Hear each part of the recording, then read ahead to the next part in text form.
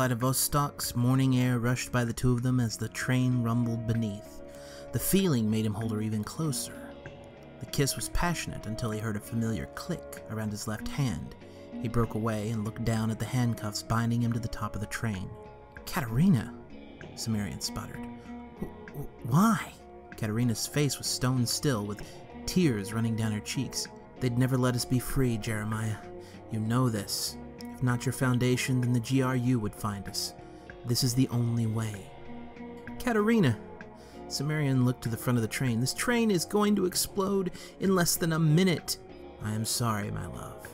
And with that, Katerina leapt from the train and disappeared into the forest below. Cimmerian fumbled for his lockpicks and began to work on the handcuffs. He'd just managed to open the lock when 3 newly minted gods blasted Cimmerian with full force. Suddenly, a cave 2 miles below the surface of Indiana filled with light as the energy struck the barrier surrounding him. "Only 2 bullets," Cimmerian muttered to himself, surveying his surroundings. He took off in a dead sprint towards the cave wall, hopping over the dead agents on the ground. The laughter in his head made it impossible for him to focus on anything other than killing the 3 gods on the other side of the cave. Cimmerian leapt over the last body and put his left foot forward before hitting the wall to kick off it. He spun backwards in place and lined up the shot.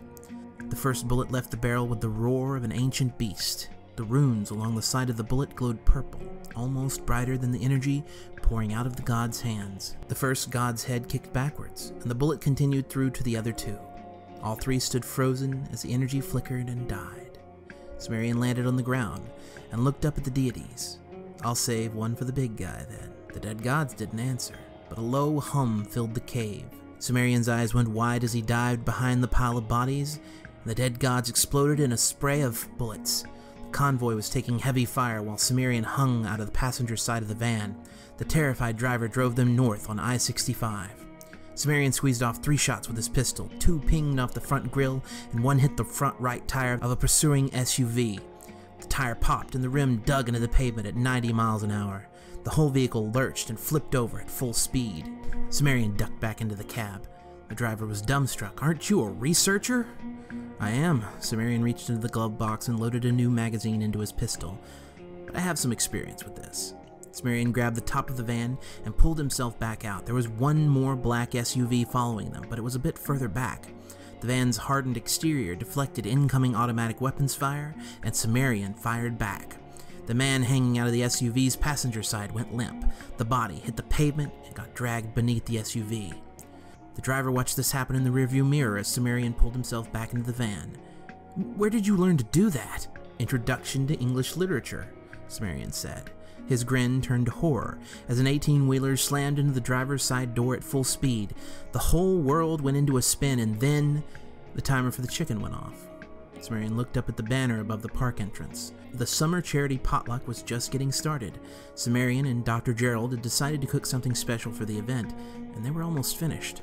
The pots and pans arrayed on the tailgate of Gerald's pickup truck were all steaming with their own aromas. Cimmerian reset the egg timer for 15 more minutes and went around to the side of the truck. Gerald was inside, listening to the radio. Cimmerian leaned on the door. "Chicken's almost done." "Nice. Hey, did you see what my son got me for my birthday?" Cimmerian cocked an eyebrow. "No." Gerald leaned over and produced an odd-looking piece of equipment. "It's a hoverboard." Cimmerian laughed and took a sip from his cup in the Site 17 cafeteria. Han was silent for several seconds. "Bullshit." Cimmerian almost blew water through his nose. "Oh, come on, it's all true." Han sighed. "Tell the truth. How'd you get your scars?" "Well, I was supposed to review containment procedures on the Foundation's lunar base, and..." Han hopped off the cafeteria table in a huff.